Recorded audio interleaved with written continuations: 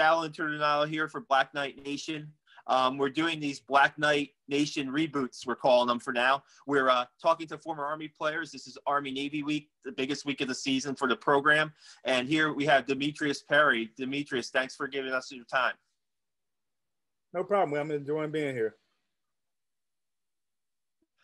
Yeah, Demetrius and I talked way back in 2012. I just pulled up a story that I wrote about Demetrius, and Demetrius scored the go-ahead touchdown in the 1996 Army-Navy game. It was a victory for the Black Knights. I think then they were still called the Cadets back then, Demetrius, but I don't think the Black Knights. Talk to me a little bit about that experience and what it was like. What's it like playing in an Army-Navy game? I haven't played in the Super Bowl, but I see the hype and everything that's associated with it. I'm going to tell you, the Army-Navy game is at that level. Coming down the tunnel, I mean, even before you even get to the game, just pre-game week, the things that go on down at the core, the energy, the vibe of, we've said beat Navy for, however many weeks since the plebes come into the new class. And now it's here and the energy's up. You got spirit missions. You got, before we start every lecture, there's a beat Navy, banner or something that the instructors will start with. We talk that 15 minutes before we get into whatever the lesson is. It is a big deal. And then all of a sudden game day comes, there's nothing that matches it. When you're talking the aircraft that fly over and the stands that are packed, and it doesn't matter the weather. It can be 15 below, pouring down, raining. It's going to be jam-packed, whatever stadium that we decide to be in, which is unfortunate about this year. That's going to be weird. But my experience is, like the crowd rocking and rolling, and it's weird. Some rivalry games, especially when they don't do it at a neutral site. You'll have all of one or all of the other. So on a play, if it's a good play, you may hear some noise, or if it's a poor play for the other team, the crowd may go back and forth. But the Army-Navy game, every single play gets every single fan involved. It's the coolest thing you can ever be a part of. Yeah, I remember like when I'm covering the games, you're in an elevator going down for the fourth quarter, and you know what direction the game is going in from the cheers and who has the ball. You're right. Mm-hmm. And last year I was lucky enough to experience the game on the field for the entire game, and it didn't go Army's way, but it's still, you're right, it's an incredible experience just to be on the field and just feel the passion of the players. You just get that vibe. What do you remember the most about that 1996 game, and what did it really? Can you even describe the emotions? I'm sure it's still one of your fondest memories as an Army football player. It's one of my fondest memories. I think if you look at the TV, the CBS broadcast of it, I forget who was calling the game, but when he scored a touchdown, he's going to remember that the rest of his life. I remember that play every single day that I wake up. I think that I'm going in for the go-ahead touchdown against Navy. But to me, it's even bigger than just the individual plays, because we had a situation where we had a number of good players at my position. And, it's weird because we didn't have the access that the cadets have now to what the media is portraying everything. And so inside our locker room, inside, our huddle, what we knew was me and Joe were co-starters. And depending on what kind of game we were going to play, whether it was going to be more of a double option game or more of a triple option game, or if we were going to go more of a straight fullback dive kind of game or zone, that determined who was going to start, me or Joe. But it didn't really matter who started, because generally speaking, we would get roughly the same amount of reps. And so, you knew you were going to play. It didn't matter who started. You were going to get get a lot of reps. We split the reps. But the Air Force game that year, remember we came in, I think it was 8-0 or 9-0. I can't remember what the numbers were, but we were undefeated going into the Air Force game, regional coverage, bowl game, everything's still ahead of us. And Joe was just on fire. Yeah, I don't know if you go back, look at that tape, there's a touchdown Joe scored. He literally jumped from the 5-yard line over a pile and scored he was on fire. So we ran with the guy that was hot. And so, Joe got all of those reps. I think I came in for like the last series of the game to get a first down to be able to kill the clock. So what happened was, it's a game time decision on who's going to start. as we're coming down the tunnel, the coaches, our fullback coach will let us know, all right, Joe D, we're going to go with Joe to start, but D stay loose. All right, well, for the Navy game, we both prepare all week. We don't know who's going to start. We come down the tunnel. And I mentioned the media earlier because when I go back and look at the media reports now, Joe was always the starter. But in our locker room, it was a, game time decision every game. So sure enough, coming down the tunnel for Navy game, hey, D, Joe, we're going to go with Joe to start the game. We're going to run it pretty much like the Air Force game. Oh, that was kind of deflating to me because the Air Force game, if we're going to run it like that, that means Joe's got to play the whole game. And I love Joe. Joe's my brother, but I want to play. And so, but if we're going to play it like the Air Force game, then that means so now my focus kind of changed. Now I'm really sucking up the flavor of the game, the energy of the game. I'm not even focused on the field. I'm turned around directing the band, getting in with the cheer, whatever the cheers are going on. And, I know I'm not going to get that many reps, but I'm going to do whatever I can to keep this crowd pumping, and we're going to get after it. And all of a sudden, D, get in there. Whoa, wait a minute. I'm confused. I think we made it a series and a half. We may even made 2 series, and Joe got dinged up with a knee injury. I had to play the rest of that game at fullback by myself. I don't know if that's 60 reps. We probably can go back and count them, but we usually average about 60, 75 reps a game. And we only ran about, let's call it 15, 20 reps. That means I got to go 60 reps by myself the rest of the game. And people don't realize at the college level, there's line of scrimmage calls. There's checks and things that are coming in from the sidelines that coaches are yelling out to you. The line is making specific line calls that as the fullback that I got to be aware of the call that they're making. Ronnie McCader, he's the quarterback. He's making calls. And then you have to see with your own eyes, your alignment, assignment, and position. You got to know what's going on for yourself with 65,000 people yelling as loud as they can, and you can't hear. So you got to be, super focused on that snap count, super focused on out of 65,000 voices, I got to be able to hear Ronnie. And you got to do that for 60 to 70 something reps in a game. That is mentally draining. So yeah, I remember the game and being and all the stuff that happened afterward with the president down on the field and getting the trophy. But if you can look at the film, you'll see I'm just kind of standing there like I'm drained, just mentally and physically just drained. I'm excited. I have a lot of emotion, but I'm more drained than anything. And that's what I remember the most, just being just completely out of gas. There was nothing. In fact, if you watch the tape, we got the ball, we had a goal line stand and then we got the ball back and we should have been able to kind of run the clock out there. I could barely get back to the line of scrimmage on some of those dive plays. And so, of course, we didn't get the first down. We gave them ball, and so defense had to hold again. So that's kind of what I remember from that Navy game. Crazy. What was the locker room like after a game like that? It must be crazy.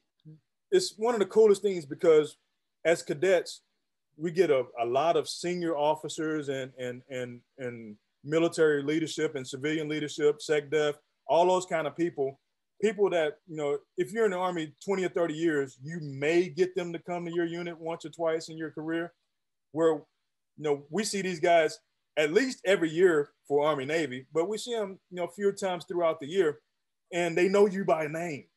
D, what's up, man? You got SecDef, General Sullivan, they're tossing out coins, and it's a riot in there. And we're all fired up. We're all jacked up because at that time, I think that was 4 in a row, or that may have been 5 in a row. I think that was 5 in a row. Mm-hmm. 5 in a row. And, it doesn't matter what coach said. I don't know what coach said. Coach got, he stands in the middle and says whatever he says. But, every 3 words, rah, yeah. And we went out and we executed and we did what, rah! It doesn't really matter what he said. We're all fired up. We're jacked up. And then in that year, we have the identification tags, the dog tags. And, we play for each other. So now I want my ID tags, and I keep them in my wallet to this very day. I'll pull them out for if you want to see them in a second. But I keep those ID tags in my wallet. Because I played Garland Gay had mine, and I'm not sure. No, I had Garland's, but I'm not sure who had mine. But some kind of way, we're all running around trying to get our ID tag back because we had our numbers on it from the game, December 6th, December 7, 1996, and your jersey number. And so we're kind of running around trying to get our ID tags back. Some guys got them, some guys didn't. And then I pull and go out to do media. It's amazing, right? What this game means to so many people. And look, like that game for you is more than, it's about 24 years ago, and you still had that memory in your wallet that that you keep with you. And it's just incredible it's hard for me to put into words. I've covered, more than a dozen of the Army Navy games, but when people ask me like what it's like to cover the team and what it's like to cover this game, it's just a true honor to see how you can't compare the rivalry to anything in college football, I don't think. Mm-hmm. And then that's the other thing, though. So after all of that excitement, after we've gone completely berserk, then the realization sets in for the seniors. Like, this is my last football game. And that year we were fortunate enough to go to a bowl game, but still, that was it. I'm not going to get a chance to play in Mikey anymore. Brothers, this is the last one. And we did it, but this is it.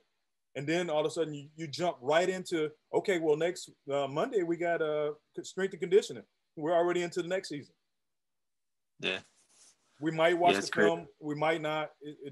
I can't remember if we watched it every year or not, but it was really, okay, now that that's done, we'll spend the night in Philly and run around that. But seriously, Monday morning, we're already back into the next season.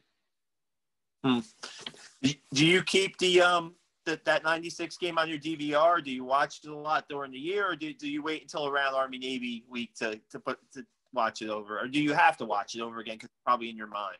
I know it, but also I have let me show you. Let me see if I can pull it up. Because I'm in my office. I got stuff like this. Okay. Yep. Sure. I mean, and you see how fast I didn't prepare for this interview. that sits here all the time. I have another book. So I have a little book here with like all old stuff. I don't know if you can see it. Oh wow! But the '96 highlight film narrated by Steve Sable, the '94 Army Navy game, Army Arbor '96. So yeah, I keep them on DVD. I've burned them all to my hard drives.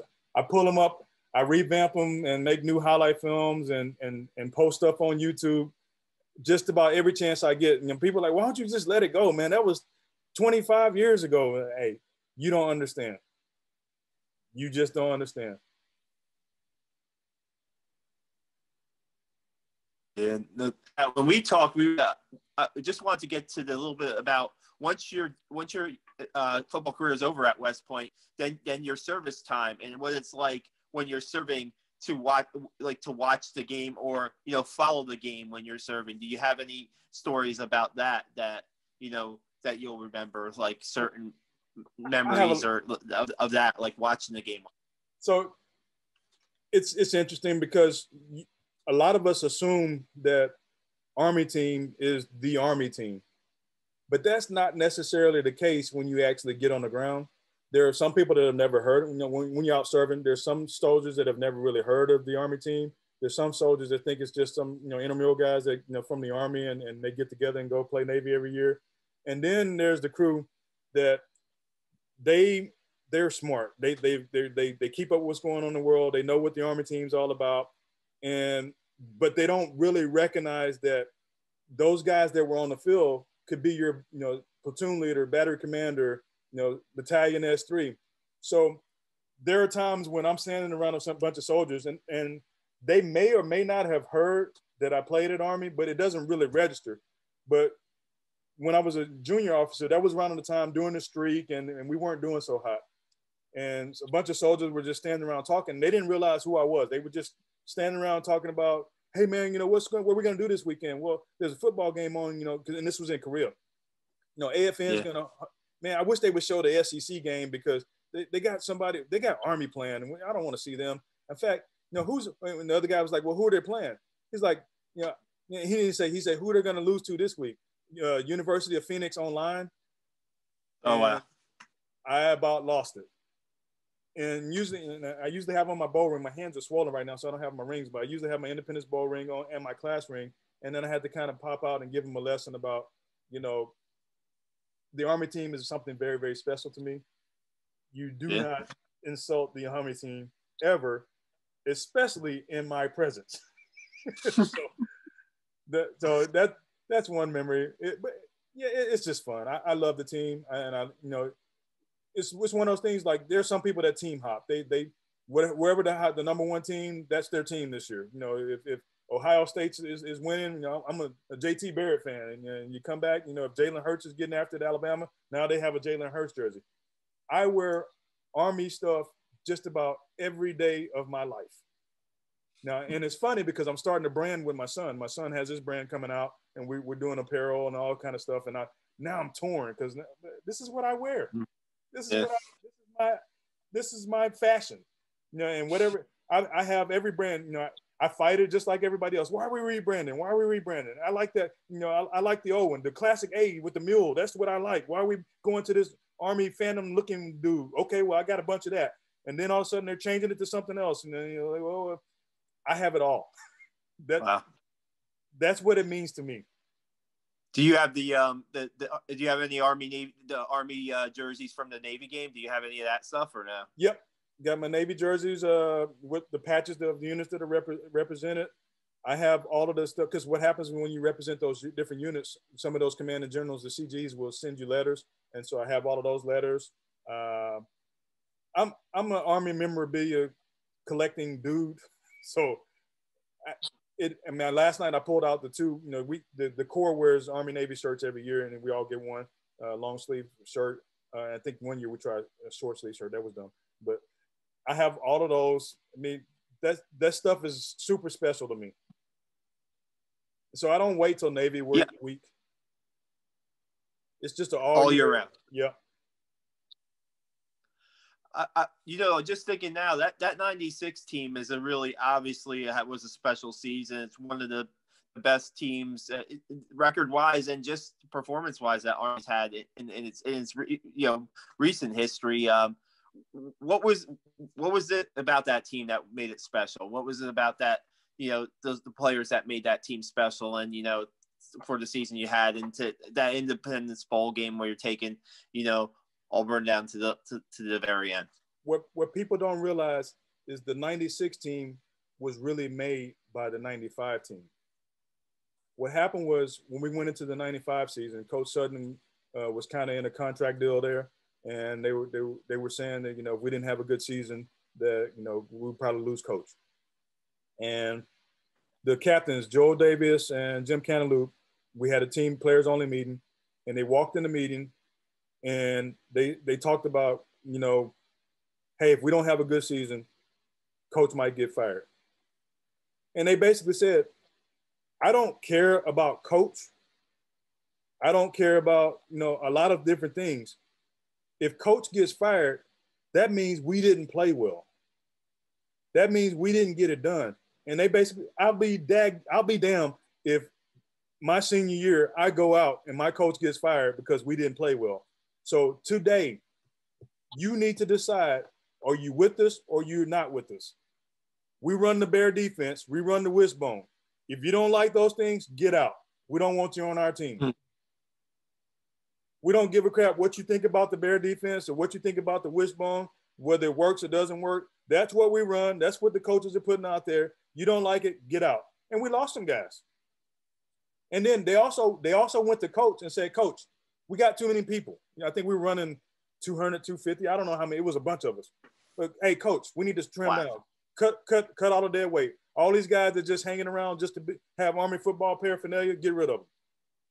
And coach said, hey, you know, if we do that, you know, a lot of good guys, you know, your homies, your buddies might get cut. We don't care. Make it happen. So we trimmed the team down. And that year we went 5-5-1, losing, I think, 3 games within the last seconds of the game. That Notre Dame game, we got stopped on the goal line there. We 76,125. I know it just like it was yesterday over in Washington. We couldn't hear. We didn't have a signal system in. We knew we practiced with crowd noise. We knew it would be loud. They had a band day or something. But we never anticipated that there would ever be anything louder than the crowd noise that we practice with. I don't know if you ever heard that, block that kick, but it's annoying. I don't think, like, how can any crowd ever be louder than this? But it was. And we got caught on the goal line without a signal system, and time ran out on us because we couldn't get a play call. Able to beat Washington. We tied Rice, which was, that was kind of a letdown. What was another game that year? But the games, so the 95 season, those games were really close. And, now we finished up the 95 season. We come in, and it's the same thing. Players only meeting. I think Ron Lisinski and who else? Probably Ronnie Mack, maybe Ben Kawika.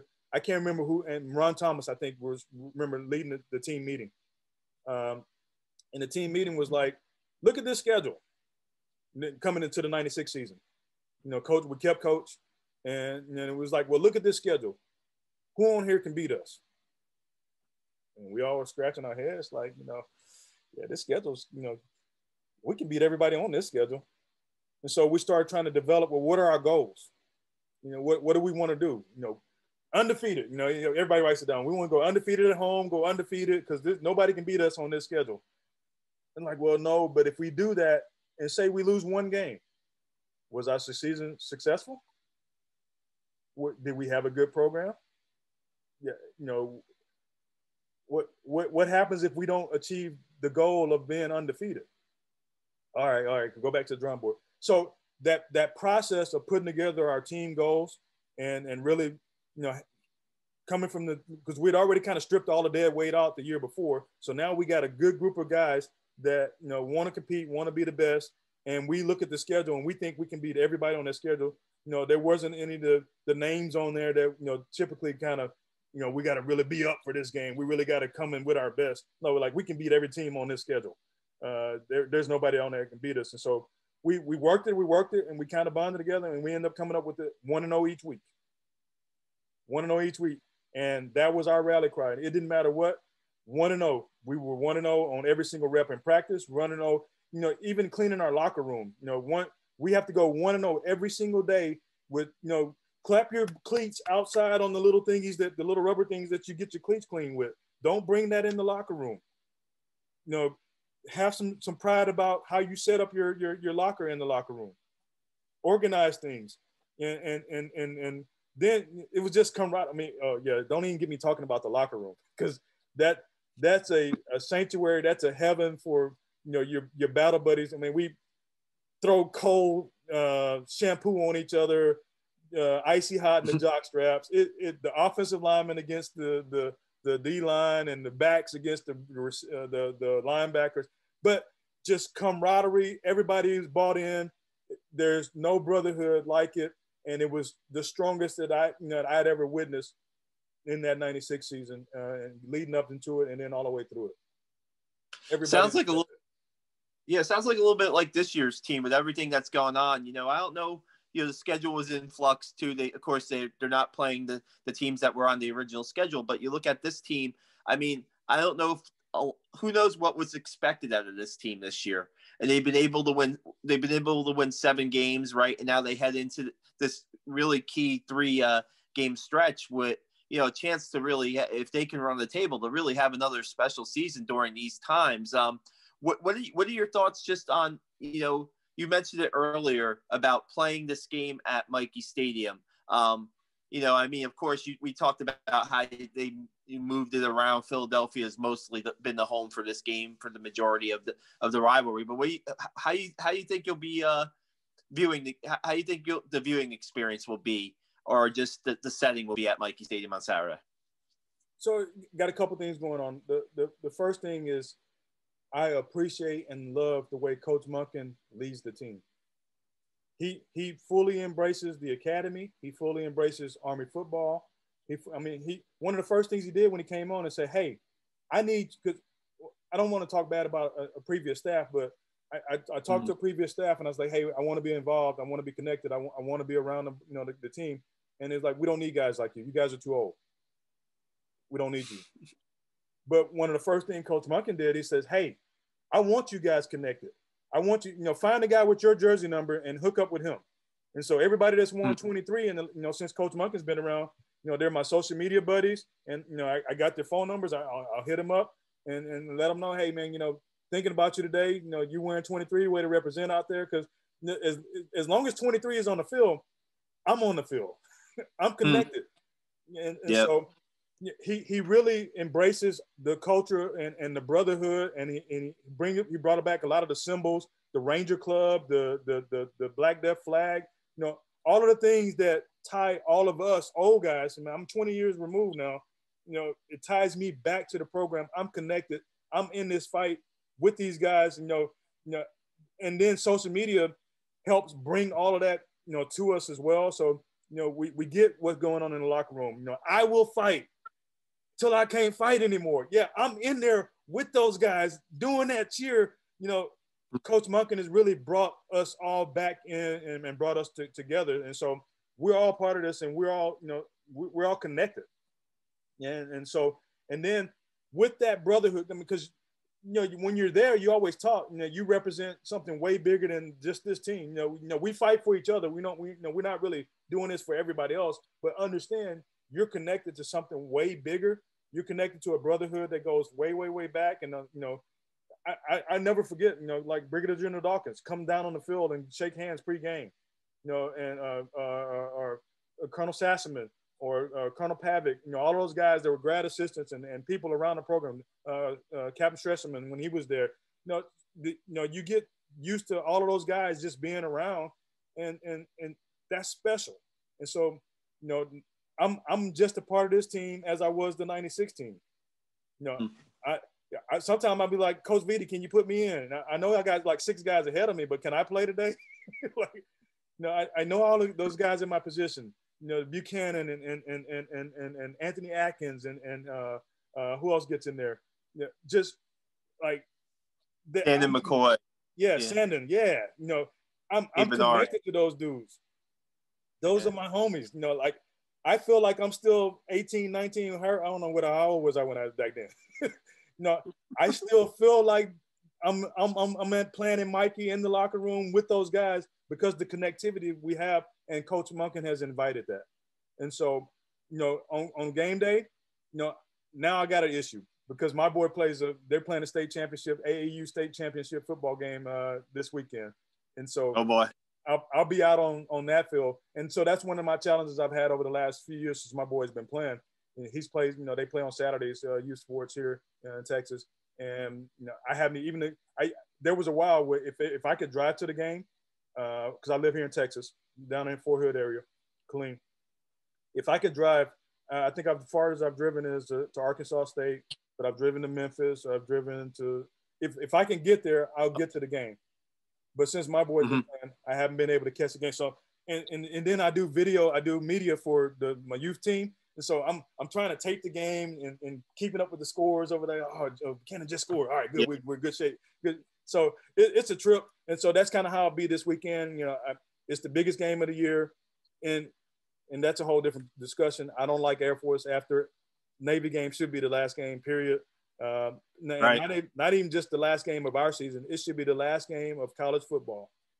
These guys, everybody else got pro careers. They got pro day. They got everything else ahead of them. But, these guys have nothing else but get under height weight standards and get ready to go lead soldiers. So let that be the last game. Don't schedule a SEC championship the same day as the Army-Navy game. And now we got to split. No, everybody in the whole world needs to watch the Army-Navy game. So, a lot of emotions, I could talk all day. I tell you that. Yeah, it's been fun. It's been fun chatting with you and catching up. Lots of great stories. We got to do this again soon, and really appreciate the time, Demetrius. And it should be a fun Saturday. And we don't like Air Force being scheduled after the Navy game, right? But that means if Army beats Navy this week, then that Commander-in-Chief's trophy's on the line next Saturday. So that will be a giant game. Not as big as Army-Navy, but a pretty big game. So. Really appreciate the time. Thanks a lot, and look forward to talking to you soon. As always, I appreciate you as well.